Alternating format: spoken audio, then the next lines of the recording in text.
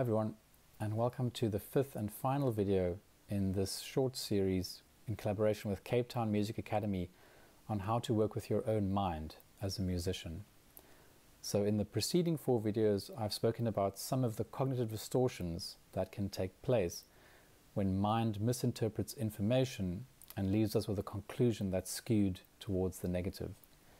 And I spoke a lot about paying attention, noticing, being mindful, being aware. So today I wanted to touch on the topic of meditation, because I feel there's no better way to develop and deepen a relationship with your own mind than through the practice of meditation.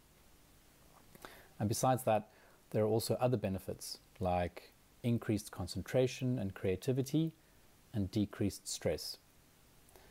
So there are lots of different types of meditation, and there are lots of different teachers out there that teach meditation. So I thought what I would do is just point you in a few different directions so that you can start exploring if you're interested, and then find something that works for you and start practicing. I think it's important to say at the beginning that meditation is a practice and an experience. You don't have to believe anything, and you don't have to buy into anything in order to practice it. You don't have to change your religion or buy into a certain religion.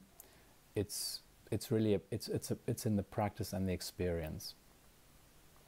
Okay, so I'm going to start with apps, because apps have become a great way of learning meditation in the last few years. And some of the ones that I can recommend are Waking Up with Sam Harris, 10% Happier, Headspace, and Insight Timer. If you prefer YouTube, there are several teachers on YouTube, and there are also guided meditations on there.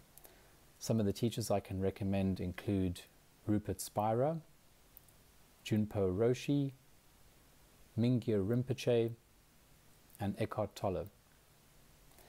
And if you prefer to read, some authors I can highly recommend are Ken Wilber, Chögyam Trungpa, Krishnamurti, and Pema Chodrön. Okay, so good luck with exploring that, and I hope you find a teacher and a practice that resonates with you, and I hope you start experiencing some of the benefits of the practice. Good luck with working with those cognitive distortions as well. We're going to post a link beneath this video with a full description of cognitive distortions. We spoke about 4 of them. There are others that can happen as well.